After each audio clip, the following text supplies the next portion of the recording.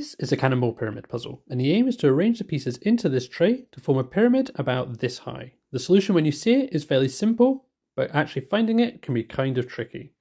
So you can arrange them in lots of different combinations. That looks like it's almost right, but not quite there. There's 4 pieces with 3 cannonballs on them and 2 pieces with 4 cannonballs on them. So there's lots of different ways and combinations that you can arrange them.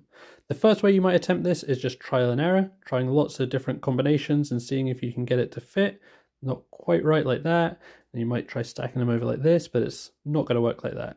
The solution for this one, you need to think a bit more logically. Place the long one along there, and then the small one in here, stack them up, and then it's just a case of placing the last pieces on the diagonal, and the puzzle is solved.